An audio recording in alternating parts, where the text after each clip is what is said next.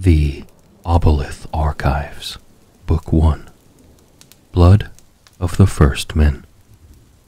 Brought to you by the book's author, Tom Wouters, who was kind enough to let me read a few chapters from his new book, to which you can find a link in the description too, if you wish to continue reading. Prologue, A Flame in the Void. "Are you ready?" inquired a faint, shimmering light. Its ethereal glow flickered and shifted, making it challenging to focus on.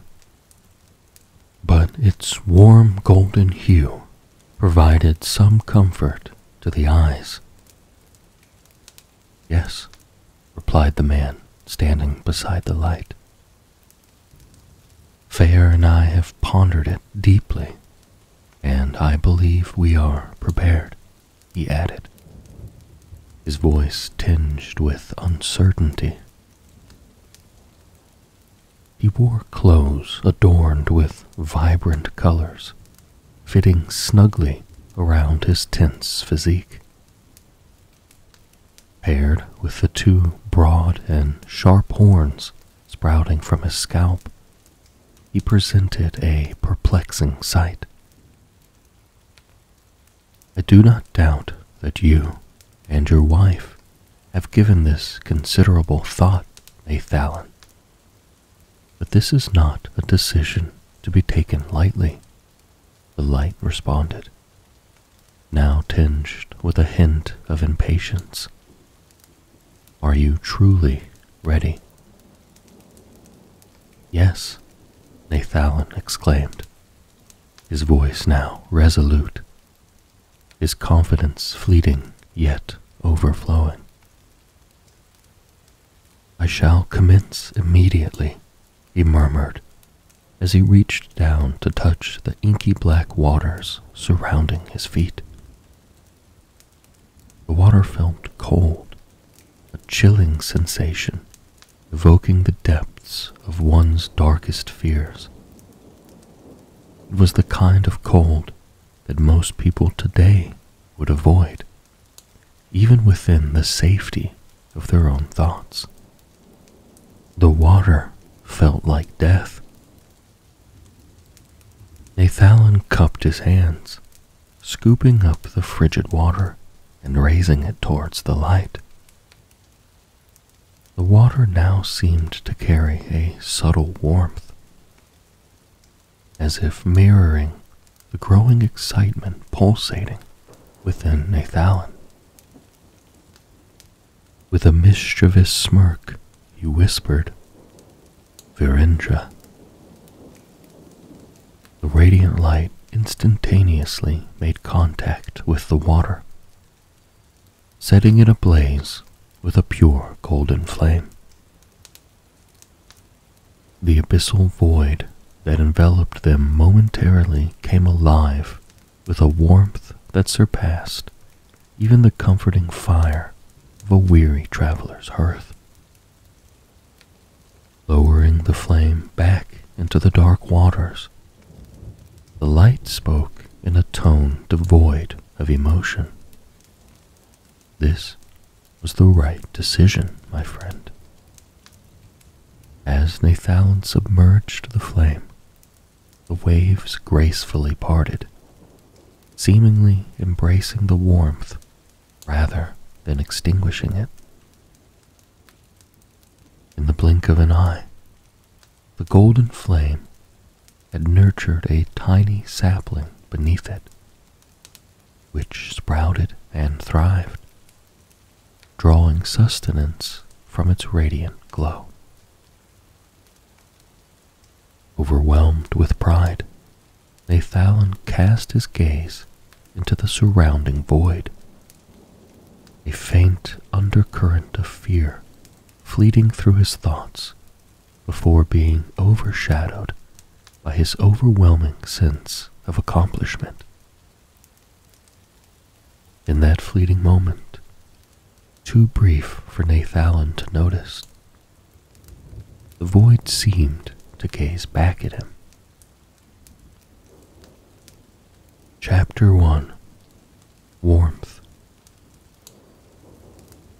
It was a cold yet radiant night. The group arrived in Viona, a small town nestled beneath one of Aelia's largest mountains. The moon performed its duty, casting a luminous glow upon the townfolk bustling around, busily preparing for the upcoming festival. Each year, the people of Viona adorned their houses and trees to pay homage to their legendary guardian of Weird, and the Zern, believing the latter to still reside in the neighboring forest of Weird. The trio swiftly entered an empty-looking local tavern, already aglow with an assortment of peculiarly colored candles that danced in the chilly moonlight. As they stepped inside, the welcoming warmth of the crackling fireplace embraced them more warmly than any reception ever could. The empty tavern contrasted the streets of the town they found themselves in. Only a lonesome barkeep stood in the dimly lit room. Shedding their extra jackets and clothing, one of the group members revealed their heavily armed stature. A tall man, possessing broad shoulders, encased in what appeared to be a weighty suit of armor, donning a sword and a hammer at his belt. Everything about him seemed immaculate as he hung his coat on a nearby rack. Amidst his dark, thick, and clearly unwashed hair, two pale blue pointed ears protruded. "If you don't mind, I'll have a serving of your local ale," the man rasped, his voice betraying fatigue. "You're unbelievable, Wavell," exclaimed the woman of the group, her voice tinged with playful teasing. "We've been traveling for days, and your first order is an ale." Towering over Wavell himself, she wore robes instead of armor, not needing tools and trinkets to exude an intimidating aura. Her size and the horns sprouting from where her eyes should be were sufficient in that regard. Smiling at the human barkeeper, "I'll just have some cinnamon tea if you have it, thank you," she added. "We don't often see charnin around these parts," the barkeeper responded, a slight tremor of fear in his voice. "Nevertheless, I'm glad to have you here. Cinnamon tea and an ale coming right up."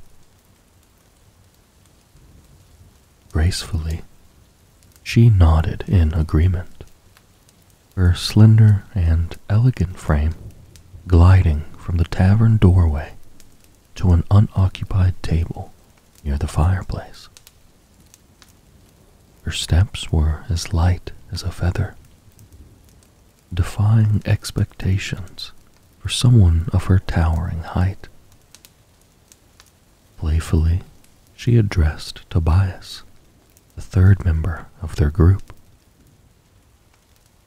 "Humans are always taken aback whenever they encounter us this far east, don't you think?" Tobias, having just entered the tavern and barely crossed the threshold, looked up and smirked. "We humans simply aren't accustomed to witnessing individuals without eyes. Can you blame us?" Despite being tall by human standards, he was noticeably the smallest of the trio. Sporting a heavy coat, he nonchalantly took a seat by the fireplace, absent-mindedly fidgeting with his broad black hat. "I'll have an ale too, barkeep," he sighed, resting his mud-stained boots on the table. Vin's expression turned visibly appalled at Tobias's impolite gesture. She hissed at him. "We're not in one of your Estonian brothels, Tobias. Show some respect." Before Tobias could respond, the barkeeper approached their table. "The festival enticed you, I assume," he asked, delivering the drinks to the group. "It's still a few days away, you know. People won't start arriving for another day or two." He twitched slightly as Vin immediately reached for her drink. "Our mighty Wavell insisted on exploring the ruins of Eston first," she exclaimed mockingly, absent-mindedly sipping her scalding hot tea. Too hot for most to handle. The barkeep looked up, his voice a blend of disbelief and confusion. "Eston?" he repeated, slightly irritated that he couldn't immediately indulge in his ale. Wavell glanced at the barkeep. The barkeep, even shorter than Tobias, appeared old yet lively behind his eyes. "I can bring something back from there for the festival, if you'd like. I know how much you folks here enjoy legends," Wavell offered. "Well, yes, we do. But it's been ages since anyone set foot in those ruins, sir," the barkeeper protested. "Last I heard, it had been thoroughly plundered and left empty. There's nothing there to bring back, if you believe the tales." He now took notice of Wavell's pale, almost blue skin. Recognizing him as at least partially Zalian. "If you believe the tales, the place is infested with the Boekscout, sir," Wavell stated sharply, producing a weighty book wrapped in leather and adorned with copper accents. Stamped on the cover was an image of a sun pierced by a sword. Flipping through numerous pages, teeming with depictions of various forms of life and undead, he halted at a page displaying illustrations of the Boekscout. Boekscout creatures are drawn to sites of ancient power like Eston, Wavell explained calmly. The barkeep recoiled upon seeing the stamp. "Are you one of the Forge Sundered?" he exclaimed, a mixture of fear and curiosity in his voice. Wavell nodded slowly, never averting his gaze from the book. The Forge Sundered is a nomadic group comprising individuals from various races. They crafted their own weapons and armor to combat the abominations of life and death. Wavell had joined this group after leaving his people behind, searching for a better life. Sensing the tension in the air, Tobias swiftly intervened. "We'll only be staying for one night, provided you have available rooms," he informed the barkeep, still clad in his dirty travel gear. Trying not to stare at Wavell, the barkeep focused his gaze on Tobias. Yes, of course. 5 urum will cover your food and lodging, sir, he replied with a mixture of relief and trepidation. For an additional urum, I can prepare a travel pack for you in the morning, so you can be on your way, the barkeep added fleetingly. A little steep, aren't we? Tobias mocked, promptly paying the barkeep the required 6 urum before hissing at Wavell to stop fixating on the poor man. Grinning, Vin chimed in. Probably wish you had had these, huh, Wavell? She pointed jokingly at her horns. No one would notice you staring. Chapter 2. Masked.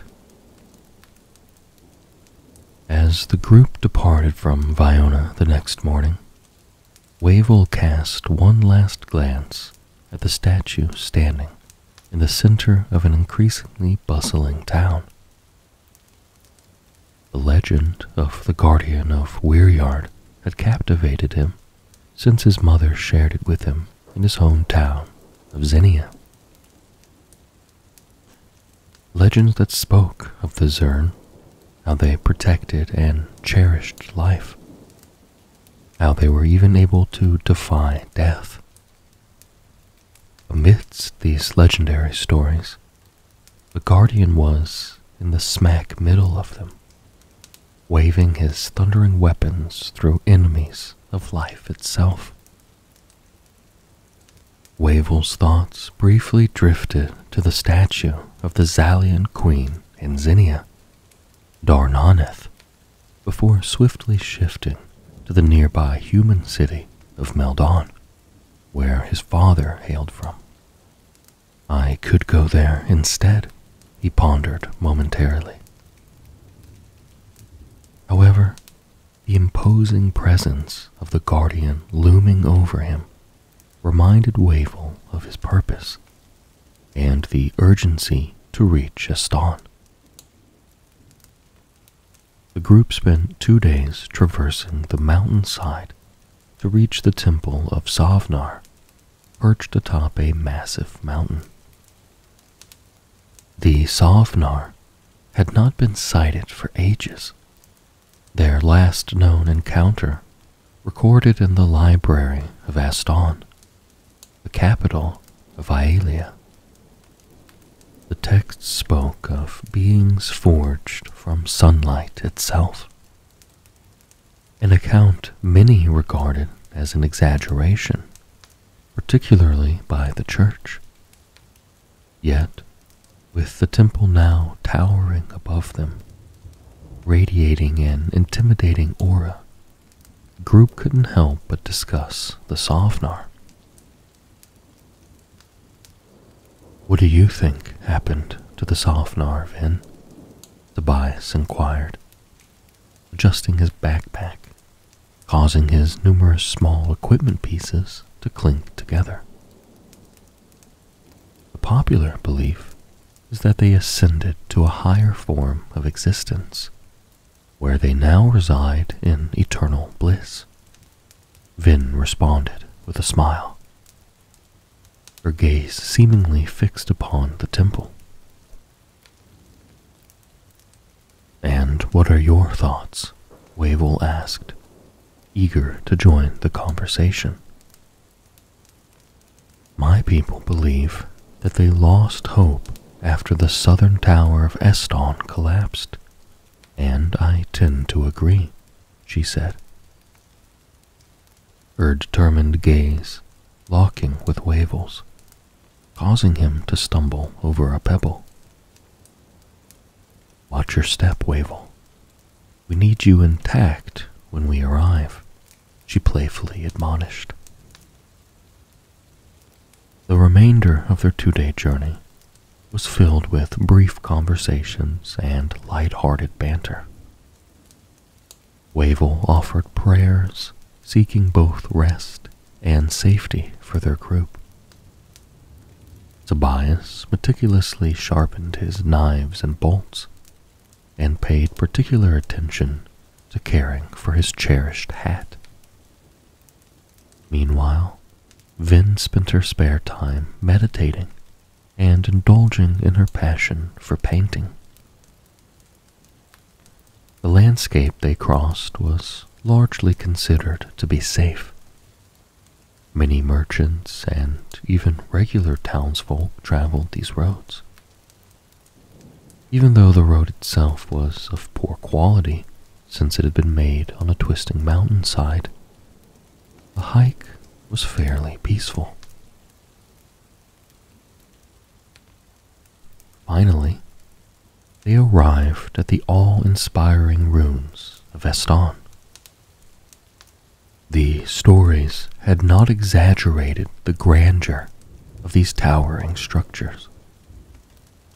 The architecture was unlike anything the trio had ever seen. The northern tower remained intact, its pinnacle shrouded by clouds grazing its sides. However, the southern tower lay in ruins, scattered amidst the grass at its base. Nature had claimed many fragments of the tower as its own. The southern tower had crumbled ages ago. Vin knew from her studies that it was at this site the Guardian once battled a great evil.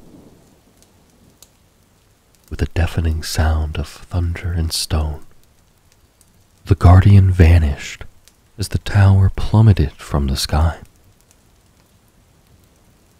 Tobias, on the other hand, had heard a great deal of stories about the fabled fire-haired woman who resided in a room of eternal warmth at its base.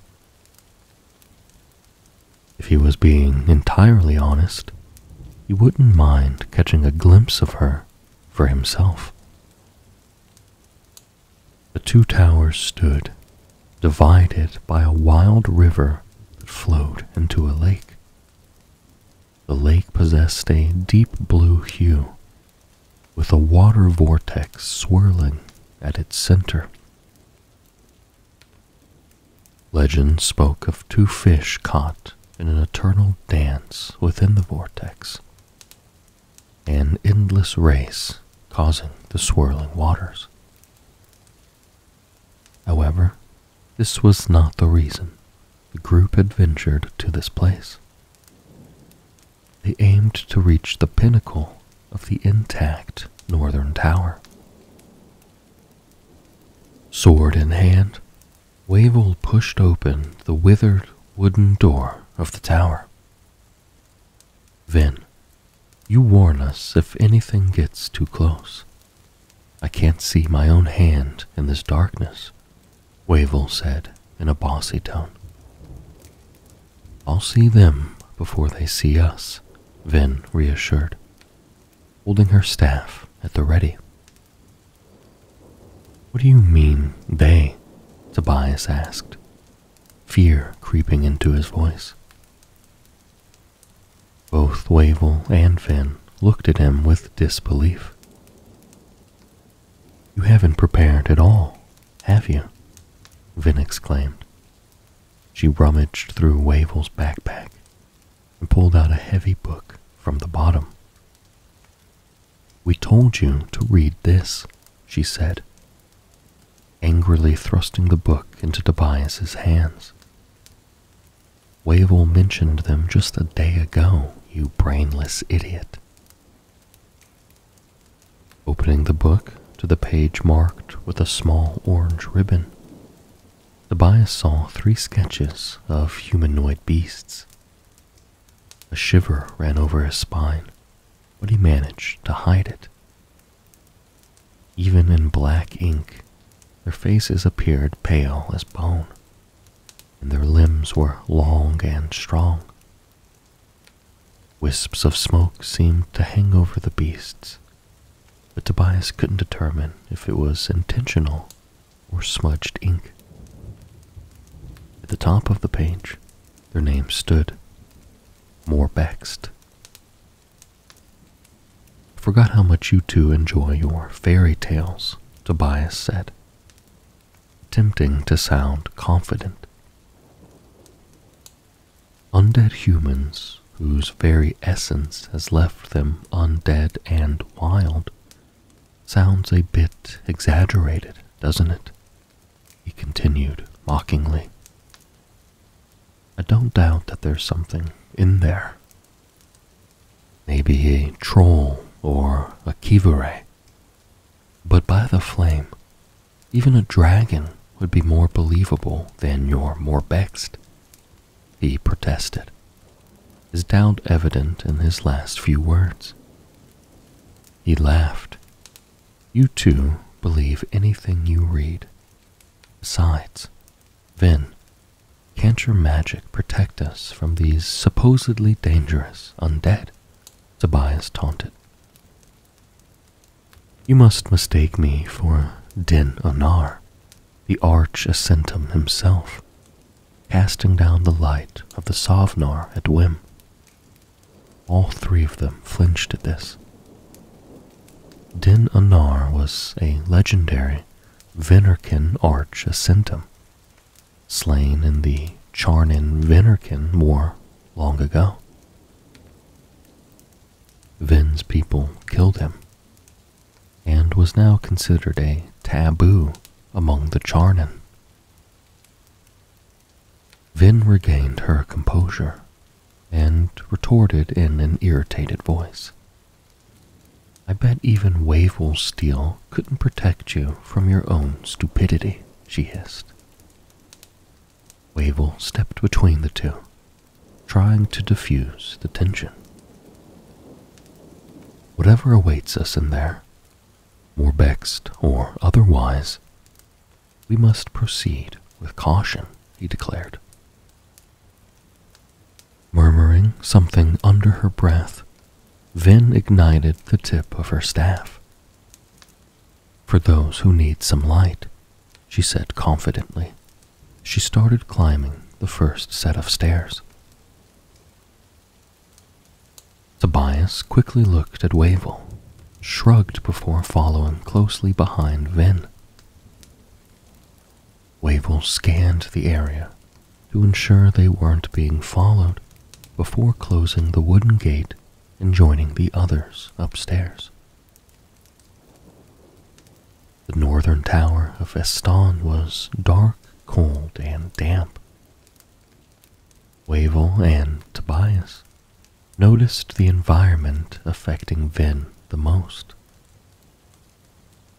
The Charnin were unaccustomed to the cold, having lived in the desert and gained a reputation as formidable craftsmen. Vin's thick skin provided minimal protection against the harsh environment, as it was meant as protection against physical trauma rather than cold. Her pace gradually slowed with each floor they climbed, and after about 12 floors, she finally had to rest and warm up. With a simple word in her native tongue, Hinoka, Vin ignited some moss growing from the windows of the tower. Casting the spell weakened her further, but she tried her best not to show it. "Should you be using magic in your state?" Wavel asked, concern evident in his voice. "I know you Ascentum can replenish your essence, but we might need it if we were to run into trouble," he continued. Vin shut him down by waving her hand at him, clearly indicating for him to be quiet. The humid environment provided ample fuel for fires. The wetness of the moss initially resisted the flames, but eventually the group managed to create a small fire where they unpacked their travel sack. "What kind of barkeep packs apples in a travel sack?" Tobias grumbled. Doesn't he know they'll spoil? He sliced a large chunk from one apple and skewered it on one of his knives, roasting it over the fire to caramelize it. We did say we were heading this way, Vin replied, shivering from the cold. I suppose so, Tobias replied, seemingly oblivious to Vin's cold appearance. The enjoyment of his apples turned out to be a far greater distraction. Wavell, enjoying the warmth of the fire, took off his coat and draped it over Vin. He gazed at the sparks shooting upwards and drying in the cold as they descended. The wet moss provided plenty of sparks to captivate his attention. After a while, Wavell gestured to Tobias. "Hand me one of those apples, Will." His sentence was abruptly cut off by a screech so loud that it echoed downwards 4 more times. The group froze, their stillness making them appear like statues. Panic filled their eyes as they looked at each other. Dragons? Don't tell me it's those nasty Kivaray. Not those. Oh, by the flame, not those. Tobias panicked in his thoughts. Regaining control of his body, Wavell swiftly stood up, grabbing his sword and hammer from his belt. He scanned the stairways. Nothing. Vin slowly rose, shivering slightly. It was unclear whether it was due to the cold or fear. "Hikali!" she screamed, the room filled with a bright light, its source impossible to discern. She felt dizzy. Vin heard it before the others did. The slow pounding of footsteps, too light to be human, yet too heavy to be vermin.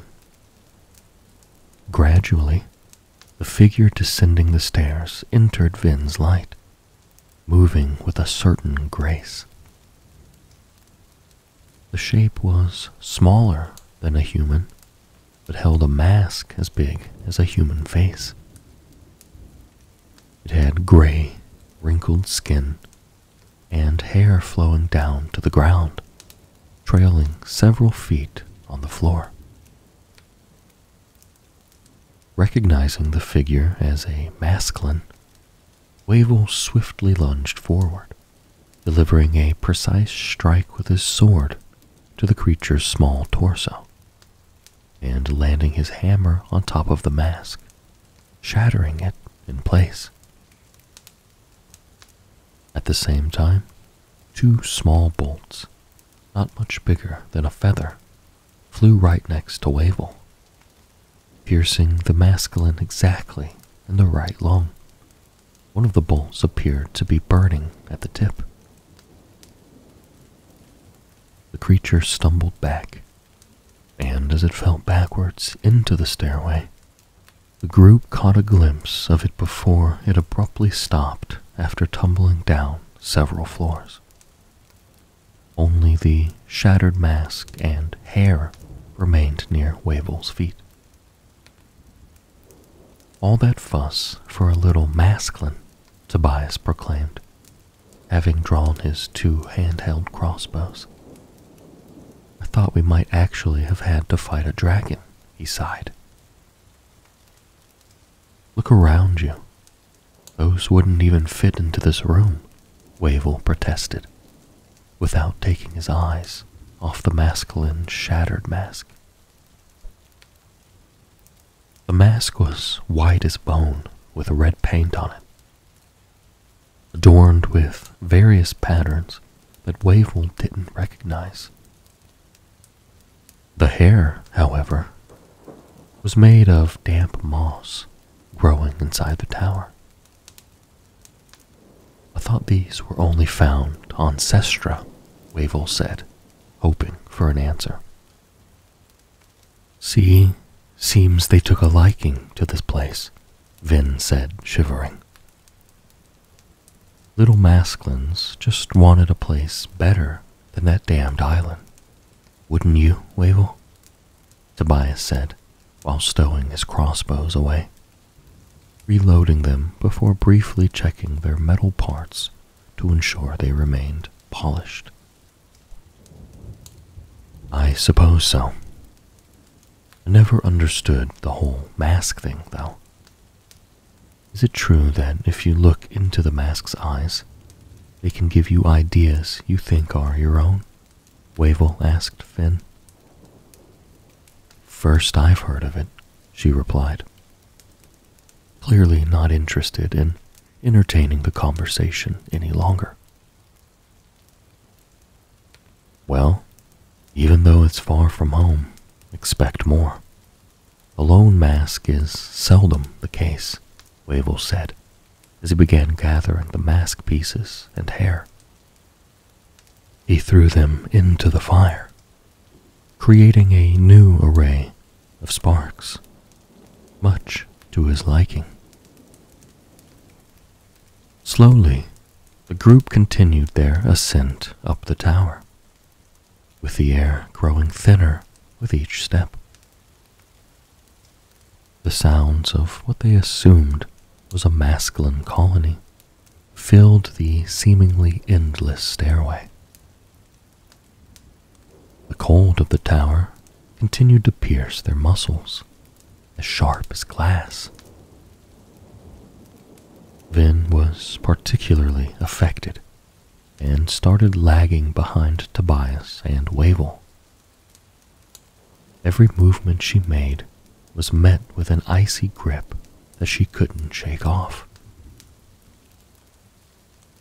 Eventually, they reached a set of windows that weren't overgrown with moss like the rest of the tower, allowing sunlight to fill the room. Wavell quickly walked over to assess their height. All I see is clouds. That's a relief, I suppose, he said, his tone devoid of excitement. Despite the growing sounds of the colony above them, Tobias waited for Vin to reach the same level where Wavell and he were waiting. Sounds like they're having fun, at least, he remarked, pointing upwards. I wonder if they're expecting some unexpected guests, Tobias smirked, rubbing his hands together. How can you expect unexpected guests? Vin asked, her usual smirk absent when Tobias made a foolish remark. Lousy attempt at a joke, Tobias whispered, a hint of shame creeping around his lips. Pulling out his 2 handheld crossbows, he cleared his throat. Wavell, do you mind taking the lead on this one? I'm not in the mood to entertain any funny ideas today. Luckily, you need the ability to think before they can influence you, Tobias, Wavell replied, jokingly, as he readied his sword and hammer. Vin simply raised her staff without uttering a word. She was nervous. Stepping forward, Wavell ascended the stairway. The smell of freshly grilled meat filled his nostrils, accompanied by the intense aroma of caramelized or perhaps burnt fat.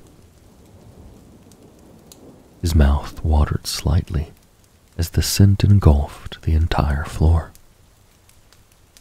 They're right above us, he whispered, faintly looking back, pointing his hammer towards the next set of stairs. Tobias was the first to spot it, squeezing himself between the walls of the stairway and Wavell He walked along the floor right below where the masculines were feasting. "Well, well, now what is this nifty thing?" he whispered absent-mindedly to himself, as he laid his hands on a strange piece of equipment that extended partially inside and outside the tower window. The equipment looked peculiar.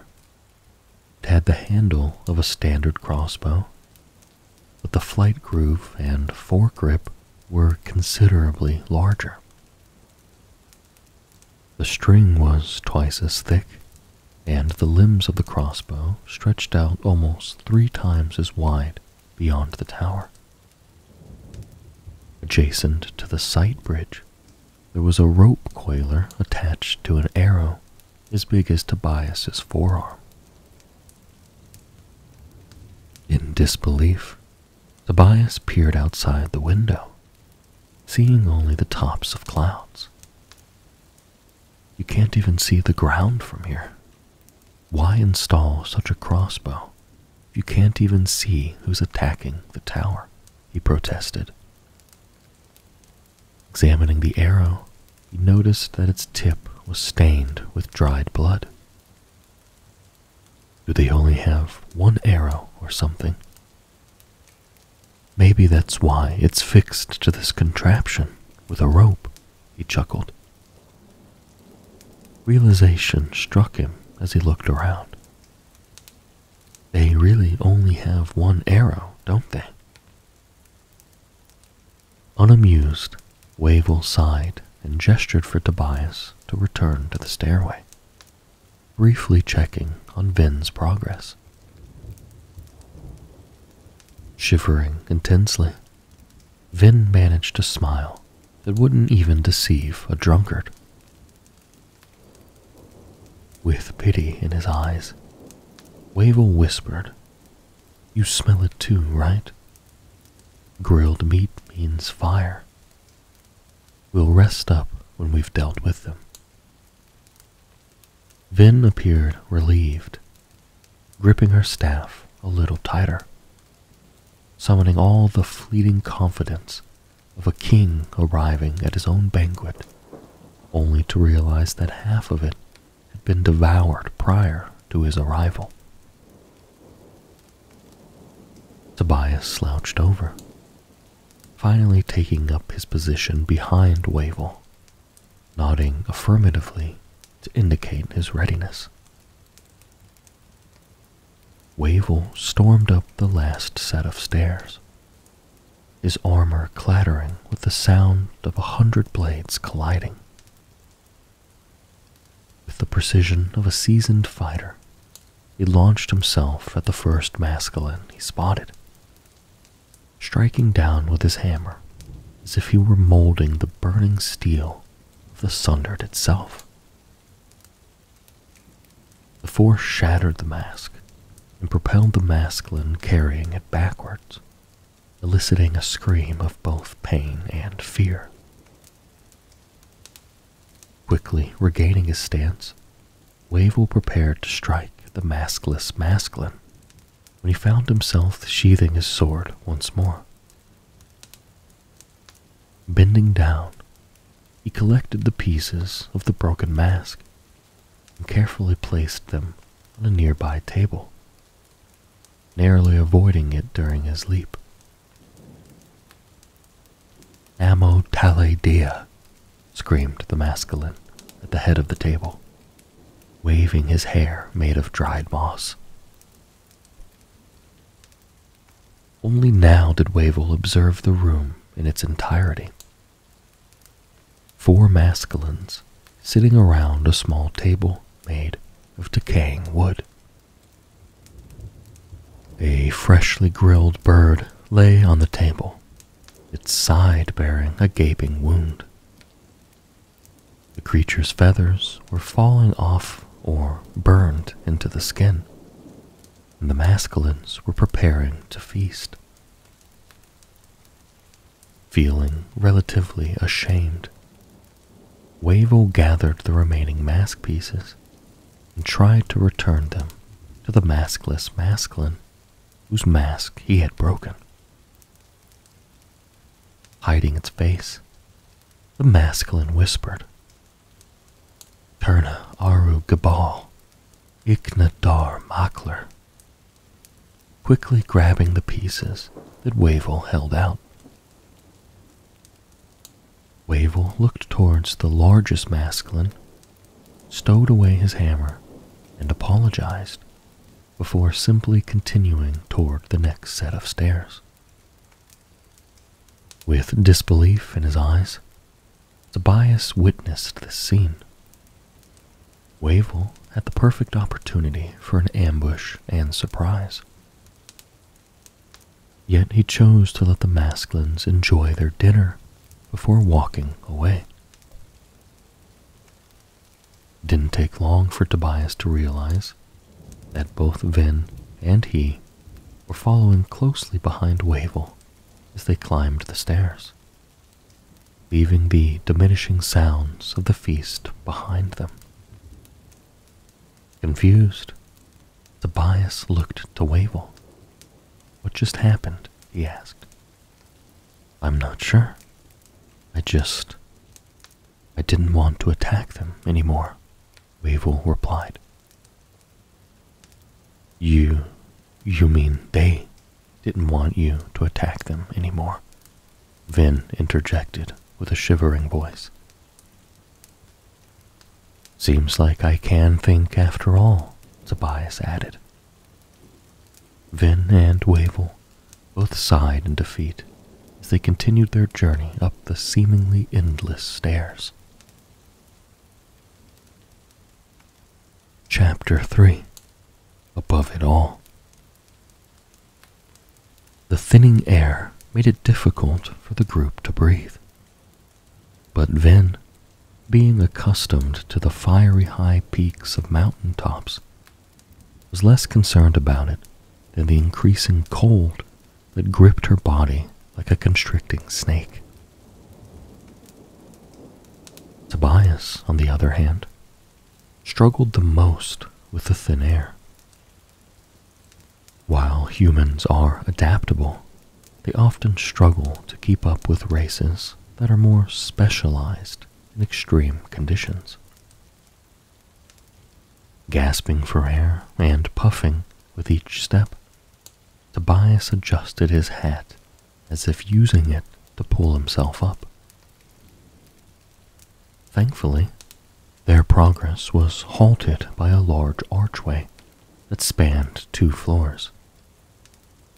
"It appears we've reached our destination," Wavell calmly remarked, his attention drawn to 3 masks lying at the entrance of the archway. "They just left them here?" Tobias questioned hastily, attempting to catch his breath. He absent-mindedly pushed the masks around with his damp traveling boots, which were still wet from the moss.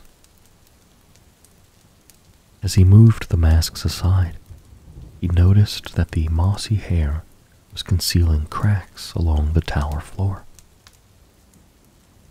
Tobias glanced back at the masks with a worried expression and picked one up, removing the hair and placing it in his backpack. Observing the cracks on the floor, Wavell looked out the window and saw the sea of clouds, which lay at least 10 or 12 floors below them. "We've reached the top," he concluded. "And no more Bext," Tobias exclaimed, a note of mock sarcasm in his voice. His strained voice continued, "I told you they wouldn't be here."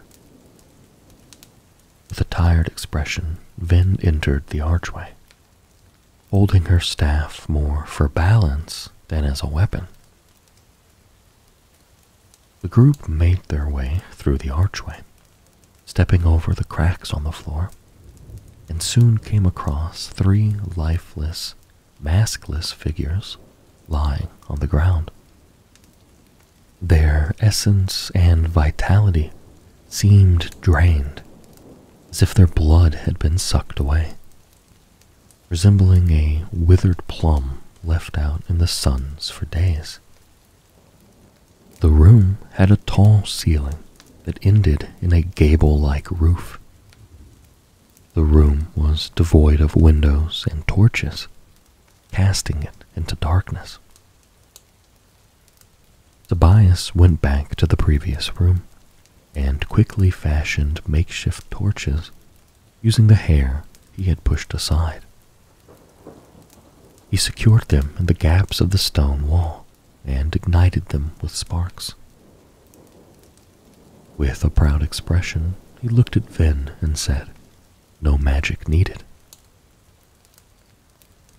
Vin gratefully made her way towards one of the fires, warming herself and expressing her thanks with a sigh. She glanced at Tobias with gratitude shining all over her face. The dimly lit room revealed paintings on the walls.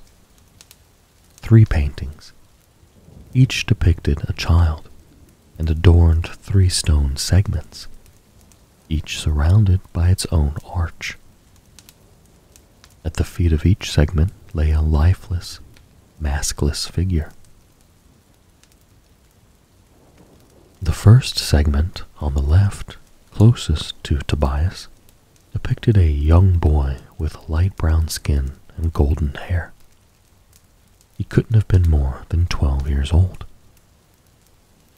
It was peculiar to see a boy of his age wearing leather armor, and the landscape behind him held a significance known only to Vin. The second segment in the middle of the room, closest to Wavell, depicted another boy who appeared smaller but older than the first. He had dark black hair that extended past his pale white pointy ears. He wore a white shirt with a nod at the top and patchy brown trousers, giving him an ordinary appearance similar to any boy you might see walking down the street in a city. Behind him, there was a forest with a solitary cabin and an assortment of stone statues in an assortment of colors. The third and final segment showed a girl who was younger than the black-haired boy, but older than the golden-haired one. Her hair was bright white, contrasting sharply with her pitch-black skin. She had a troubled expression in her eyes, with one eye red and the other gray. She clutched a handheld lyre to her chest and wore clothes suited for a performer. Behind her lay ruins, covered in ash and red dust, while dark mountains stretched as far as the painting allowed. "Aiken," Vin softly uttered, realizing she hadn't spoken since after their encounter with the feasting masklins. She continued to gaze at the painting. "The poor girl is trapped in the red scourge," she added, her voice laden with sympathy. The Dakin were a race of dark elves from the southeast of Aelia. Their lands were plagued by sickness in the form of a red mist composed of sand and ash after their leader angered a god. That was the common tale, at least. Adapted to their surroundings, the Dakin built a new city proudly named New Orneo, preferring to forget about the ruins amid the red scourge and the creatures that now roamed there. Many Dakin chose to leave after the disaster, seeking refuge in nearby towns and cities. where the pity of others helped them along the way. I think this boy is a Loftian, possibly half-human, judging by his hair, Wavell commented, glancing at Vin. The boy bore a resemblance to Wavell himself, with dark black hair, indicating the mixing of elf and human ancestry. However, his skin was not the human white, but rather a pale gray tone, different from the typical Loftian or human complexion. What's a Loftian doing in the forest? Aren't they supposed to live in the mountains? Tobias asked, examining the painting of the boy. Loftians were the most common race in Aelia, second only to humans. They were widely known and appreciated throughout the land. Their hospitality was unmatched, but they expected reciprocation. Those who respected this exchange found themselves able to call upon Loftians for assistance. However, those who took their generosity for granted were left out in the cold, shunned outside the capital city of Delan. What the Loftians excelled at was art. Their statues were intricately detailed, surpassing any illusions conjured by an ascentum. Their portraits were vibrant, rivaling a summer sunrise, and their music was more enchanting than the voice of a newfound lover. He must be living with his family, Wavell replied, a hint of jealousy crossing his usually stoic demeanor. Well, wherever he lives, it seems he brought his statues, Tobias grinned. He continued, pointing at the last and middle segment paintings. I know one is a Dakin, and the other is a Loftian, or should I say, half Loftian. But what is he? Tobias pointed at the segment depicting the golden-haired boy. I've never seen a human with this hair and skin, he remarked, adding quickly, or this height, as if feeling slightly embarrassed. The boy in the painting did indeed appear tall, with proportions different from those of ordinary humans. His limbs were longer and more robust, and his muscles seemed too developed for a boy of his age. One of the golden suns made his hair shine even brighter. I don't know what to make of him either, Wavell calmly said, gently moving the maskless body aside. As he did, he noticed that the hand had been touching the base of the Loftian painting, which slid off with some difficulty. Me neither, Vin replied, not budging from her spot near the fire. Perhaps he belongs to a race that no longer exists. I'm certain I've never seen anything like him, she continued. Seen. Funny, Tobias said mockingly, while imitating horns growing from his eyes. You know what I mean, idiot, Vin retaliated. Wavell gestured for the others to join him, and pointed at the base of the Loftian painting.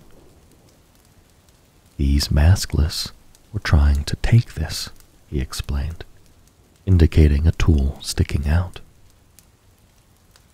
The tool had a well-crafted handle, made of rich violet wood, revealing sundered steel underneath.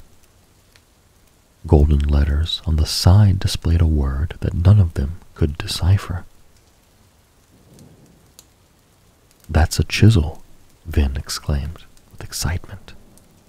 Made from vein wood. Her voice was interrupted by the cold gripping at her, but she pressed on. The markings are Loftian, I assume, she said, gazing up at the painting. Vin quickly returned to the warmth and safety of the fire. Upon hearing this news, Tobias took it upon himself to push the other two maskless bodies aside, revealing what they had been trying to take. Beneath the painting of the Dakin girl, there was a beautifully preserved seedling encased in hardened tree sap, its amber color shining vibrantly in the light of Tobias's fires. Underneath the painting of the golden-hair boy, there was an amulet engraved with a sigil of a sun rising from the water. It was exquisitely crafted from silver and, more intriguingly, gold. Tobias grinned at the sight of gold, quickly calculating in his head. He realized that the amount of gold in the amulet could be worth to up to 10 or even 20 Erol. More money than he had ever seen, let alone owned. He carefully placed the masculine's hand back, hoping the others wouldn't notice the gold. Just silly trinkets, Tobias declared loudly, attempting to feign disappointment. Wavell stood beside him, his curiosity piqued. What about this one? I can't make sense of the other two, he inquired, trying to catch a glimpse around Tobias. Desperate to keep the amulet hidden, Tobias moved even more to block Wavell's view, and quickly said, "It's just a leather arm wristband, nothing special." "Why did you move the maskless back then?" Wavell questioned, attempting to sound intimidating. "If it's merely a silly trinket, why not show us?" He made a gentle shove towards Tobias. In a panic, Tobias pushed Wavell away with all his strength, surprising him. As Wavell stumbled back, he instinctively grabbed the chisel, and his eyes rolled back into his skull. The room began to shake violently, and the sound of stone grinding against stone filled the air. Vin watched in disbelief as the archway at the entrance of the room started to close. Rushing to Wavell's side, she screamed at Tobias, "What have you done, you fool? You idiot! Didn't you see the maskless? Oh gods, Wavell!" She tried to remove his helmet, only to find his once blue eyes rolled back, showing only the whites and the blue veins. Dust fell from the ceiling as the door closed and the entire tower shook.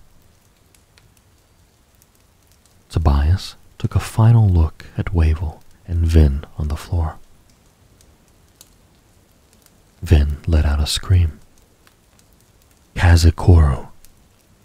A faint gust of wind pushed Tobias away from Wavell, and Finn herself fell to the floor, having exhausted too much essence. Tobias had gone too far to stop now. Twitching his traveling glove, he tore a piece from his long coat and wrapped it around his hand. He then reached out and grabbed the amulet, but as he did, his eyes rolled back and he crumpled to the floor. The tower shook one last time with the sound of crumbling stones. The archway closed shut, and the top of the tower broke off, Vin felt herself becoming weightless as they began to tumble toward the sea of clouds below.